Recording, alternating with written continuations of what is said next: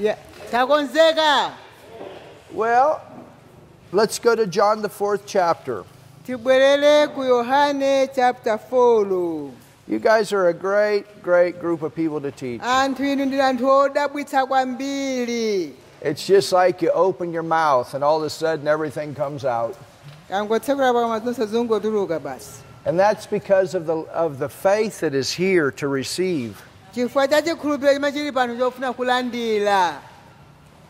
In John 4, Yohane 4. Father, thank you for giving us guidance again. Atate tikuthokozani polipatsa kutitsogoleranso. As we continue to bring forth your word this day. Pamene tikupitiriranso kubweretsa mawu anu lero.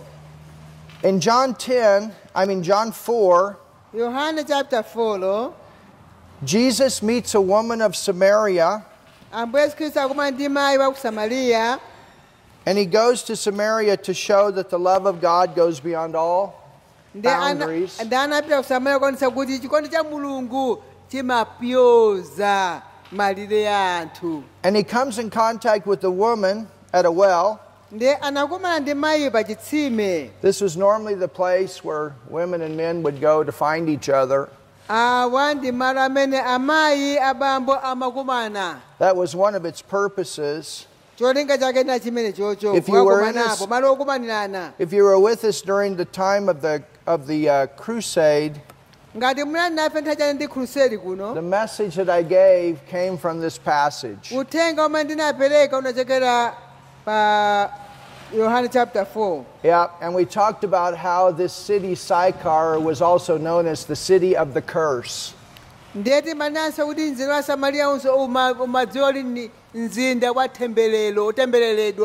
Jesus went to the city of the curse in Samaria. And it says in verse 7, then cometh a woman of Samaria to him to draw water. John 4 verse 7. Yes. Kunali ngati ora lachisanu ndi chimodzi kunadza mkazi wotuluka msamariya kudzatunga madzi. And she said, give me to drink. Yesu ananena naye undipatse ine ndimwe. Now notice verse 8, for his disciples were gone away unto the city to buy meat. So there is another verse to tell you that Jesus had money. Pakuti ophunzira ake adachoka kunka kukagula zakudya. Izinso zikutiuza kuti Yesu anali ndi ndalama. Then saith the woman of Samaria unto him, how is it that thou being a Jew asketh drink of me, which am a woman of Samaria? Pamenepo mkazi wa Samariya ananena ndiye, bwanji inu muli mu Yuda mupempha kwa ine kumwa, ndine mkazi wa Samariya. For the Jews have no dealings with the Samaritans. Pakuti Ayuda sayenderana nawo Asamariya.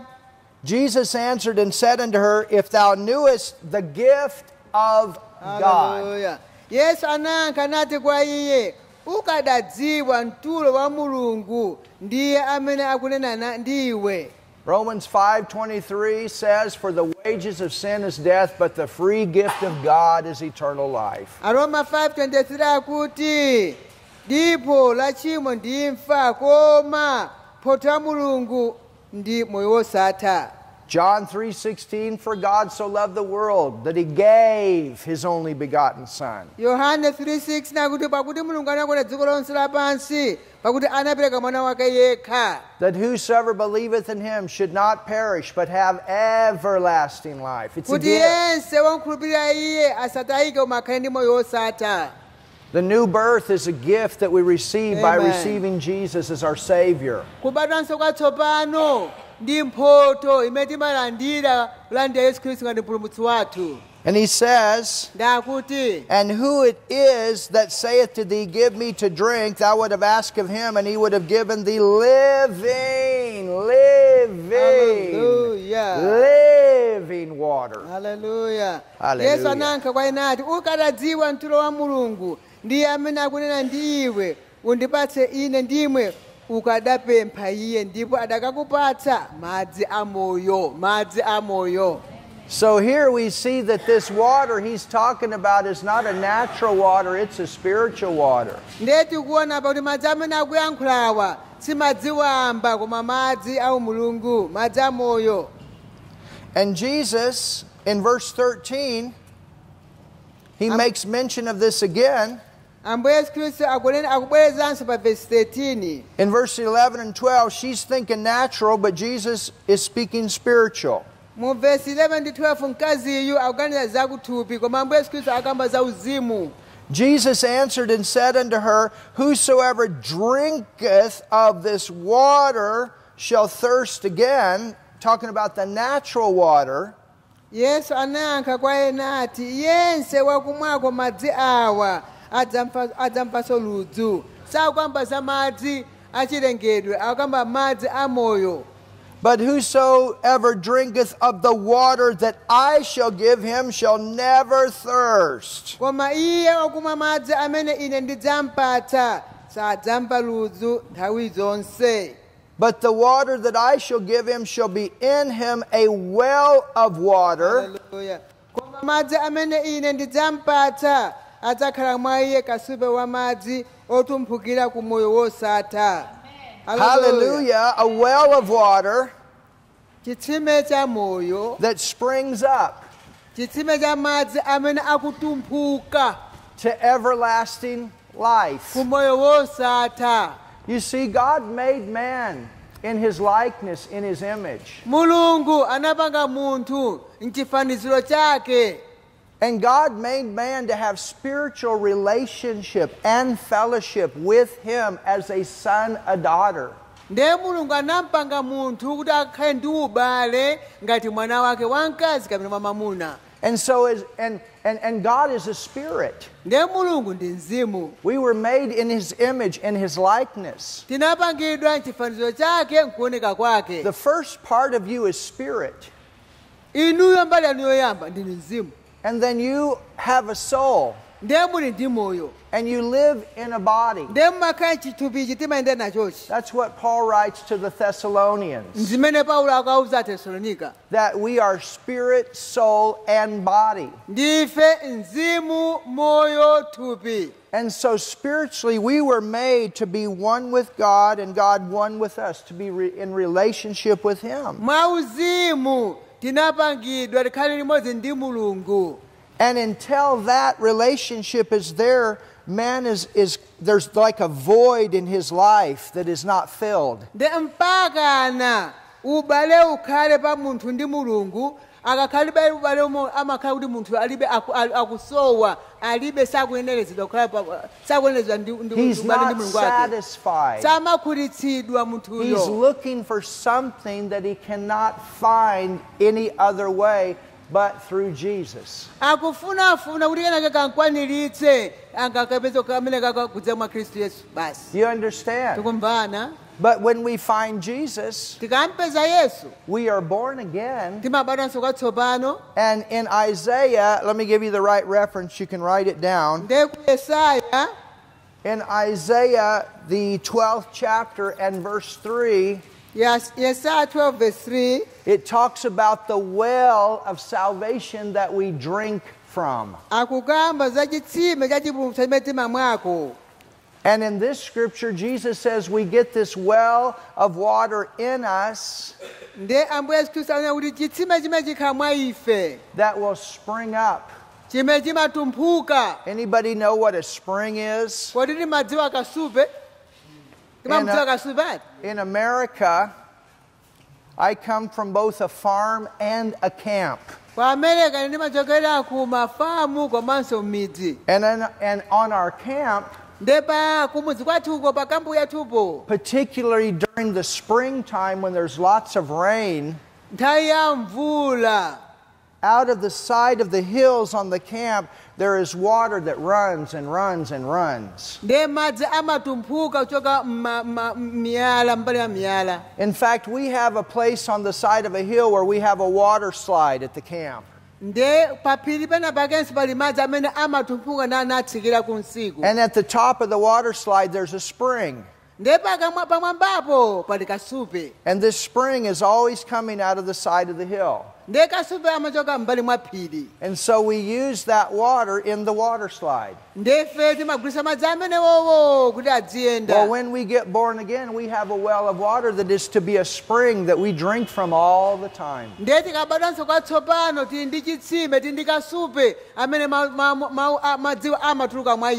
You need love. Love is there. It's in you. You need joy.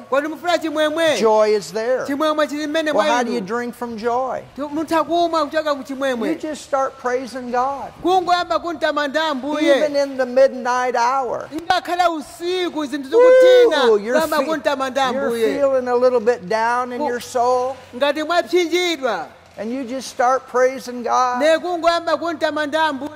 the joy of God kicks in. The peace of God. You go back to His Word, the revelation that your born-again spirit brings forth.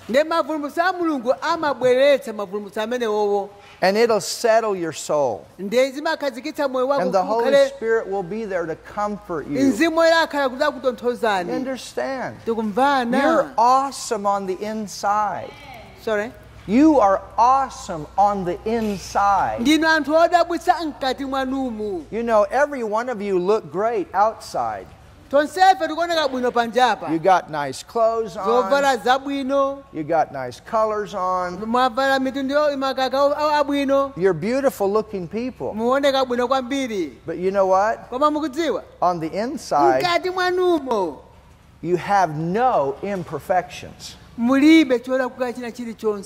so beautiful. You're even more beautiful inside than what you are outside.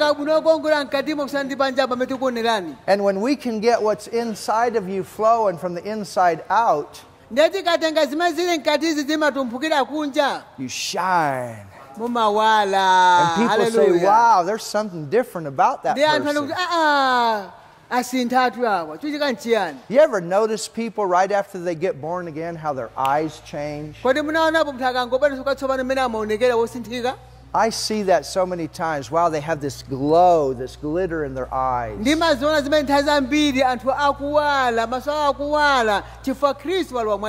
Eyes are the window of the soul. Many times when people are demon possessed and I cast those spirits out, I tell the people, look me in the eye, and their eyes will, they'll go all over the place, because those devils don't want to come out. But you look at me, and you look straight in Jesus' name, come out. Hallelujah. Hallelujah. And thank God people get free. Hallelujah. Amen. Amen. Thank God for His delivering power. So, well of water that we drink from. Everybody say, well of water that we drink from. Well of water that we drink from.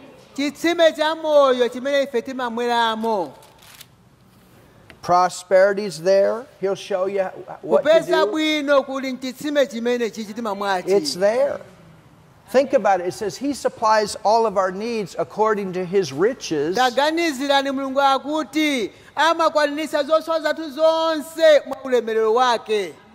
in glory.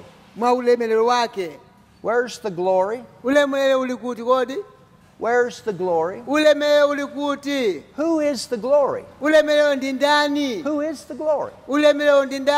The glory is the Holy Spirit. And where's the Holy Spirit?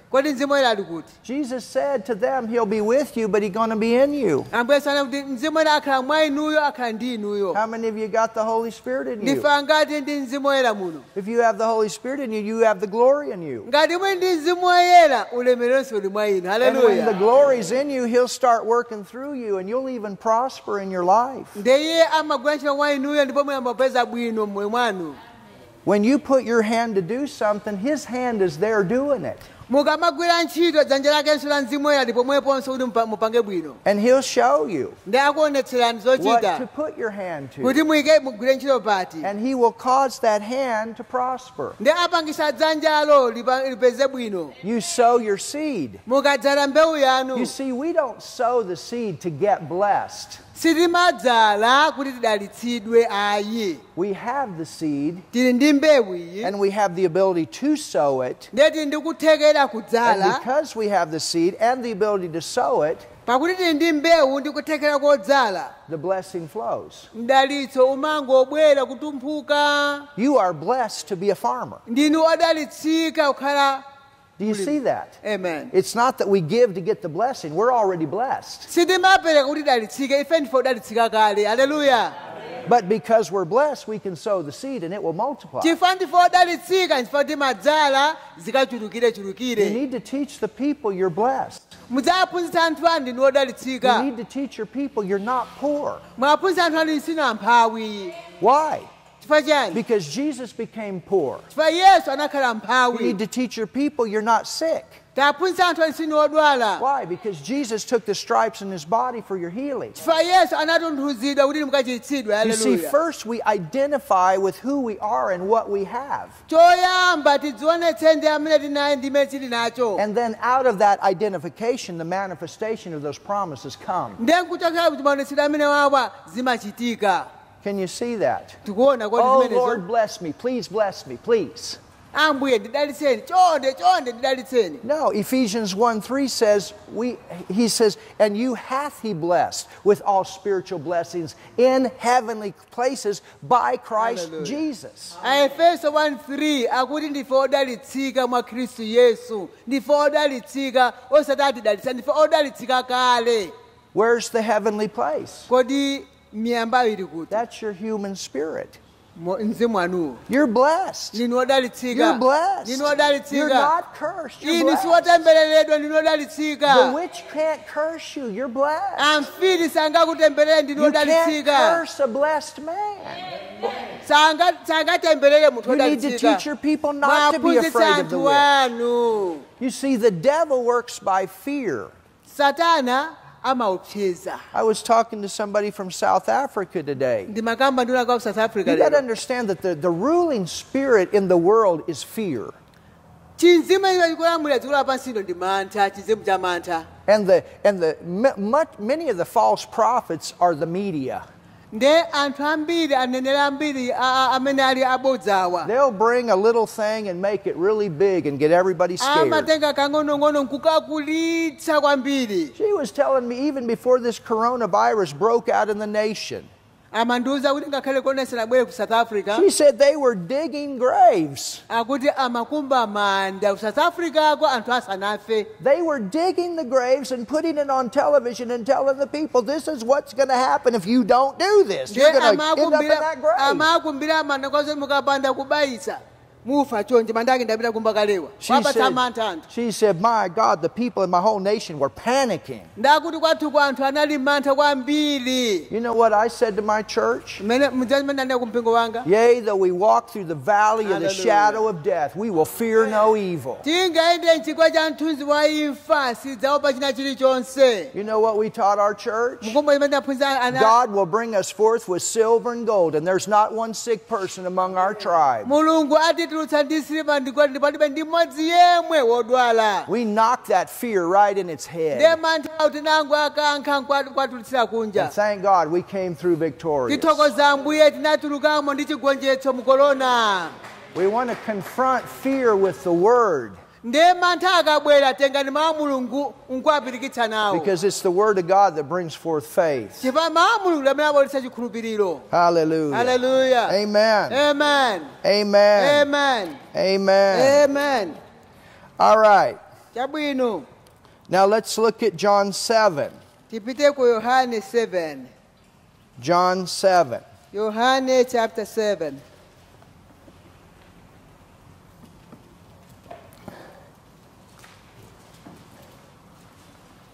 It says, in the last day, that great day of the feast, What verse are you 37, John 7:37, yeah. reading? Verse 37. Koma tsiku lomaliza lalikululo la phwando. Jesus stood and cried, saying. Yesu anayimira nafuwula ndi kunena. Now, this feast was called the Feast of Tabernacles. Ili ndi phwando la Think about it.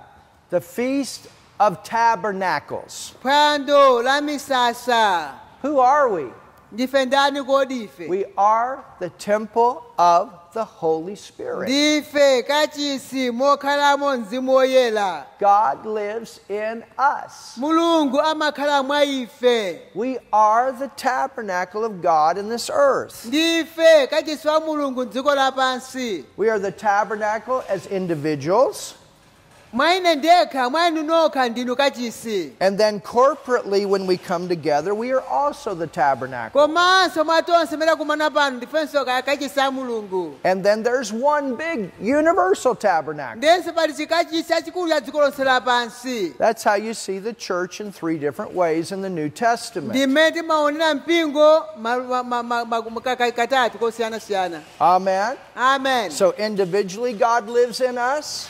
Mwaine ndekha Mulungu amakhala mwa ine. As a local church, when we come together, God lives in us. Ngati mpingo Mulungu amakhala mu mpingo ndi ife. And then universally in the earth, God lives Komanso in dziko lonse us. lapansi Mulungu amakhala. But we are in this world, we're not of it. Koma tili m'dziko lapansi fa dziko lapansi ayi. And this world sees Jesus through us. Ndiye dziko lapansi limaona Yesu kudzera mwa ife. Continue. Tipitirire. Let me make one more point. Tinenenso There was a priest on this day panali wansembe tsiku limene lili that would go to a pool that was called the Pool of Siloam. amene amapita ku thamanda la Siloamu. And the word Siloam means to be sent, to be sent out. Ndiye Siloamu kutanthauza kutumidwa. Oh, this is so powerful. Kutumidwa nzamphamvu tizi. And the priest would go Ndiye wansembe amapita with a golden vessel. amatenga chotungira madzi cha golide. Gold represents the righteousness of God in the Old Testament. Golide m'chipangano chatsopano akuyimira chilungamo cha Mulungu. Brass represents judgment and sin. Brass. Mkuwa akuyimira tchimo. You understand? Amen. The sacrifice was tied to the brazen altar. Ndiye nsembe imamangiridwa ku The brass. You got it? lankuwa. It was like Jesus when he was tied to the cross. Ngati Ambuye Yesu Khristu anamangidwa pa mtanda. The cross representing sin and judgment. Ndiye mtanda umayimira chiweruzo ndi tchimo. But the priest, Koma wansembe he would go to this pool, amapita ku Siloamuku which meant kuthamanda sent one, wotumizidwayo. and he would get water out of this pool, Ndamatunga madzi kuthamandaku. and he would bring it back, Ndamabwera nawo madzi aja. and there would be a sacrifice of flesh, Ndiye pamakhala nsembe. and the priest would pour water mixed with wine on the flesh. Ndiye amatenga madzi ndi vinyo nkutsira pa nsembe paja. Woo! Does Hallelujah. anybody know what that's symbolic of? Kodi tikudziwa tanthauzo lake zimenezi? New birth and baptism of the Holy Ghost. Zikutanthauza kubatanso katsopano ndi ubatizo wa Mzimu Woyera. The day of Pentecost. Tsiku la Pentecost. Hallelujah. Hallelujah. Hallelujah. Amen. Baptism of the Holy Ghost. Ubatizo wa Mzimu Woyera. Amen. Amen. It says, Akuti if any man what? Thirst. ngati pali munthu akumva ludzu. If any man what? Thirst. Ngati munthu akumva chani ludzu. Thirst. Ludzu. If any man what? Thirst. Ngati munthu akumva chani ludzu. What did Jesus say to the woman at the well? ambuye yesu khristu anamuza chani mayi uja waku ku Samariya, come to me and drink. idza kwa ine udzamwe. So this is talking about getting born again. Izi zikunena bwerani mubadwenso kwatsopano. The world needs to get born again. Amen. Dziko lapansi likuyenera kubadwanso kwatsopano. Once you got born again, you started drinking from the water, the well of life in you. Nde ukabadwanso kwatsopano umwamba kumwa kuchokera ku chitsime cha moyo. And that well is working in your life. Nde chitsimecho chigwira ntchito mmoyo mwanu. As a son of God. Ngati mwana wa Mulungu. Hold your finger there. We're coming right back. Tigwirepo pamenepo tibwereranso. And we're going to find out that this is talking about the new birth baptism. In 1 Corinthians 12, and look at verse 13. Verse 13. 1 Corinthians 12:13. And verse 13, yeah. For by one Spirit, hallelujah. Hallelujah. Verse 13. Pakutinso mwa Mzimu mmodzi. We are all baptized into one body. Ife tonse tabatizidwa kulowa m'thupi limodzi. We are all a part of the body of Christ. Tonsefe tili mbali ya thupi la Khristu. How? By one Holy Spirit that has come to live on the inside of each one of us. We've been born again. Hallelujah. Timabadwanso bwanji pa kudzera kubadwanso kwatsopano komanso Mzimu Woyera amene wabwera kudzakhala mwa ife ndimene tikhala tonse limodzi mbali imodzi mwa Khristu Yesu. Aren't you glad you're born again? Kodi simukondwera kuti ndinu wabadwanso kwatsopano? Whether we be Jews or Gentiles, whether we be bond or free, kanda Ayuda, kanda Heleni, kanda Kapolo, ngakhale mfulu, and have been all made to drink into one Spirit. Tonse tinamwetsedwa mzimu mmodzi. For the body is not one member but many. Pakuti thupi silikhalanso chiwalo chimodzi koma zambiri. So, let's go back to John 7. Tibwerere ku Yohane 7. If any man thirst, let him come to me and drink. Ngati aliyense ali ndi ludzu adze kwa ine adzamwe. Every person that's not born again, they need to come to Jesus. That's when they can start drinking of the well of life. Aliyense amene sanabadwenso abwere kwa Yesu adzamwe ku chitsime cha moyo. Everyone that's born again, you got a well of life in you. You drink from that well every day. Aliyense wabadwanso kwatsopano ali ndi chitsime chimene akumwa tsiku ndi tsiku. There's a well of life there to even heal your body. Pali chitsime cha moyo chimene chimachiritsanso thupi. Because the Bible says in Romans 8, I think it's verse 11, that if the Spirit of Him that raised up Christ from the dead dwell in you, He that raised up Christ from the dead shall also quicken your mortal bodies. Romans 8:11 akuti ngati Mzimu amene anadzutsa Khristu kwa akufa akhalabe mwa inu, akhalabe mwa inu, adzapangitsanso matupi anu akufawo akhale ndi moyo. How many of you heard of John G. Lake?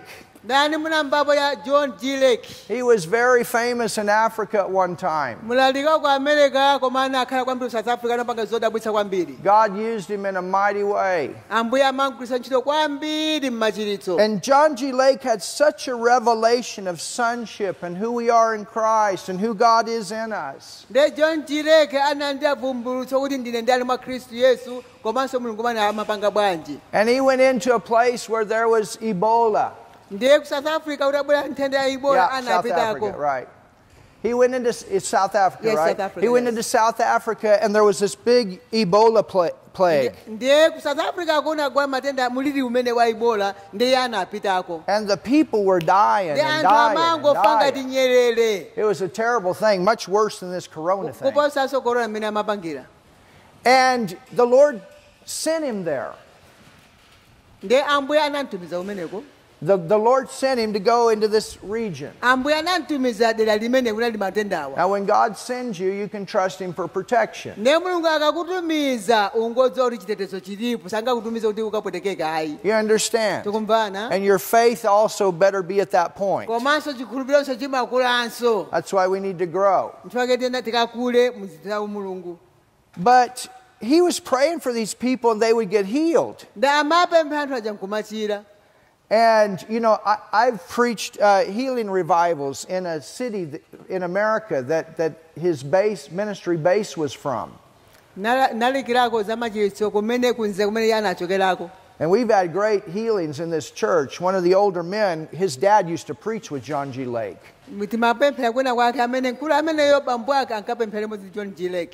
But he was telling me that in Spokane, Washington, they had such a move of God that literally they cleaned out the entire hospital.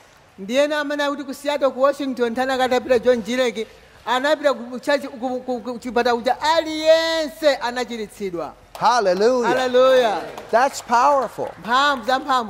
Amen. Amen. But there were some people that asked John G. Lake, how come you don't get this? Why don't you die? You know what he said? He said, take that Ebola virus and put it on my hand. And then take it and look at it in a microscope. And they did that. And you know what? When they looked at it under a microscope, the virus was dead.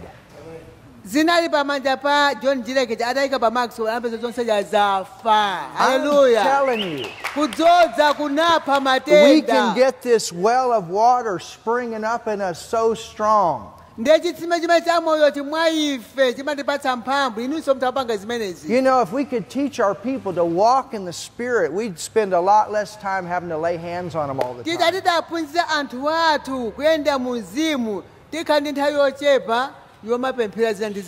Can you see what I'm saying?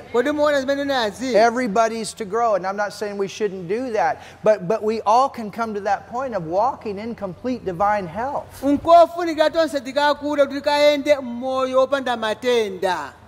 I'm not saying not to use doctors, but you can come to a point you don't need a doctor.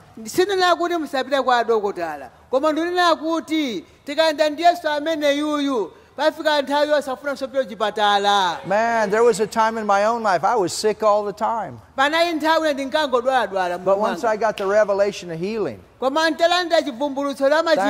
God those days are over.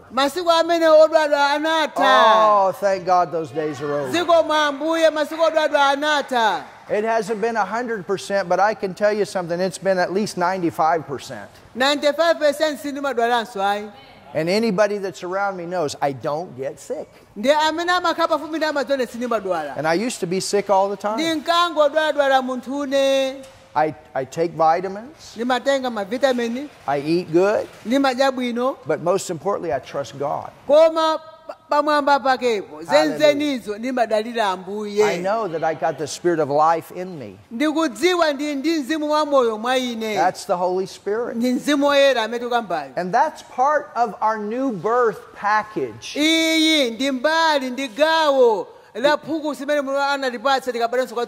you know that the word saved and the word healed comes from the same Greek word? It's the word sozo. Healing and the new birth, forgiveness, go together. Hallelujah. Hallelujah. Amen. Amen. Aren't you glad for the health of God? All right, let's continue. So, if any man thirst, let him come to me and drink. Well, thank God we've done that and we're drinking.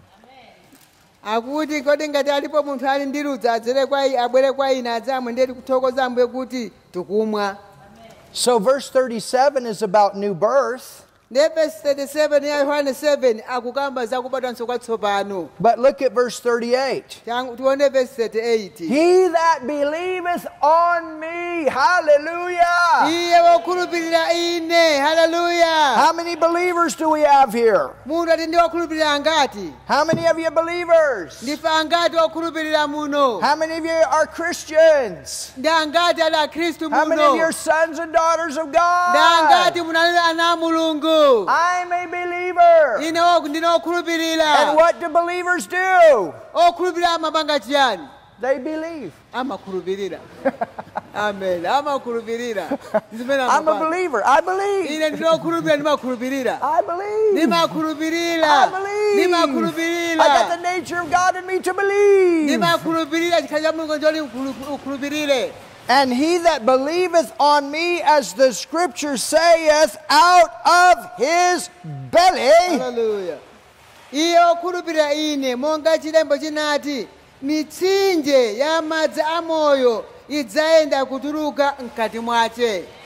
Shall flow rivers. Mitsinje idzatuluka. That's not talking about a well, that's talking about rivers. Sakukamba chitsime koma mitsinje. How many of you know there's a difference between a well and rivers? Ndife angati kudziwa kusiyana kwa mtsinje ndi chitsime. In the beginning of the class, we looked at that scripture in Ezekiel where the rivers flowed out of the tabernacle. Poyambirira tinayang'ana ku Ezekiel pamene mitsinje umatuluka mkachisi. That scripture is talking about the baptism of the Holy Spirit. Lemba limene lija lukamba za ubatizo wa Mzimu Woyera. Out of us kutuluka mwa ife flow rivers. Mitsinje. Look at your neighbor and say rivers. Auze na neighbor mitsinje kutuluka mwa ine. Mitsinje. Tell your neighbor you got 9 rivers. Auze na neighbor muli ndi mitsinje isanu ndi inayi to flow out of you. Kutuluka mwa inu mitsinje 9. 9 rivers. Mitsinje isanu ndi inayi kutuluka mwa inu. Hallelujah. Glory, glory, glory. Hallelujah. 9 rivers. Mitsinje isanu ndi inayi kutuluka mwa inu. Everywhere you go, 9 rivers. Kulikonse pamene mukupita mitsinjeyo kutuluka mwa inu. Out of your belly or out of your innermost being. Kutuluka mwa inuyo mitsinjeyo ikutuluka nditu. Talking out of your spirit. And it says, but this spake he of the Spirit which they that believe, hallelujah, on him should receive. For the Holy Ghost was not yet given because Jesus was not yet glorified.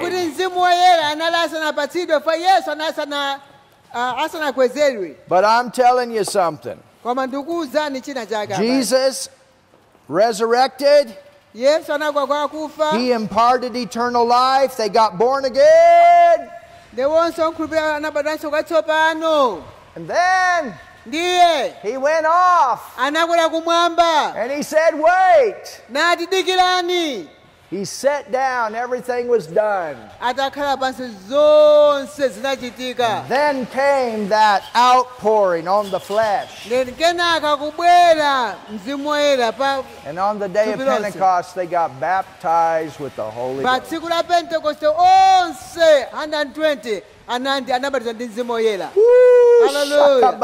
Hallelujah. And the beginning of that was speaking with tongues.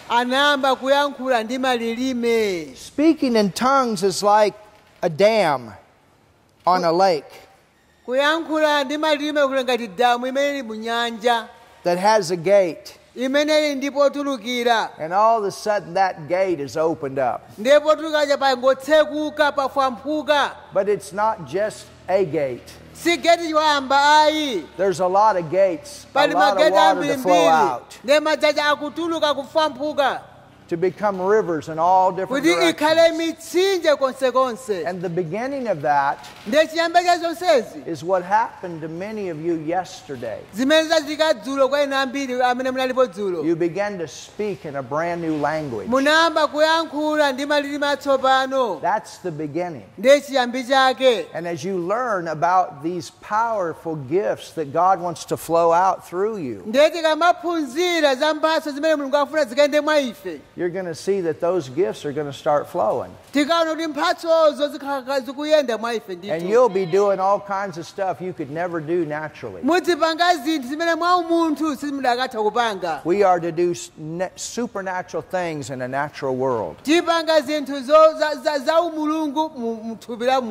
Hallelujah. Hallelujah. Hallelujah. Hallelujah. So tell your neighbor, you're not here to do the work of God by yourself.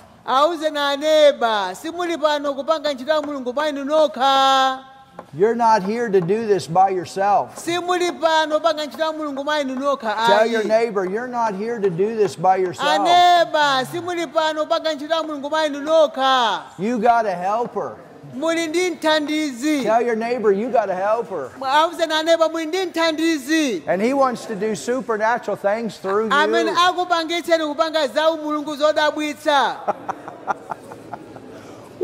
Hallelujah. And he wants to do that through believers. Sorry. Before I knew I was going to be standing in the pulpit giving the word, I just started doing this stuff as a believer. Man, I started praying for sick people. And, oh, it's God. Hallelujah. When I was 16, the discerning of spirits. I saw the nations.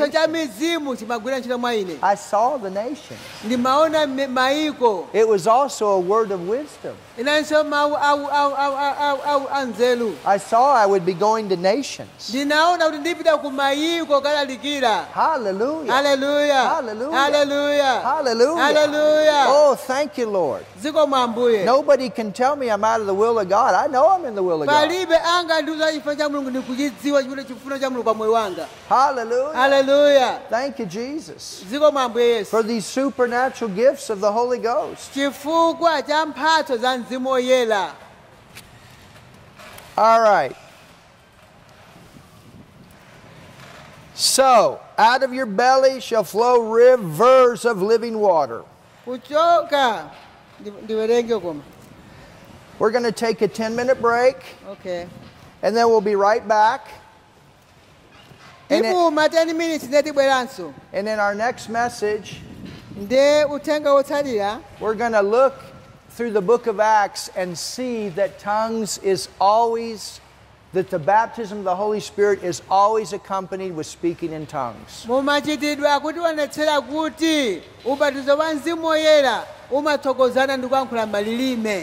If you do not speak in tongues, you do not yet have the manifestation of the baptism of the Holy Spirit. I didn't say you don't have the Holy Spirit. But you don't have the baptism of the Holy Spirit yet. And God wants you to have that. And I'm going to show you that tongues belongs to that. It's the sign that you have it. And I'm going to show you that from the Word. So let's take a short break. And we'll be right back.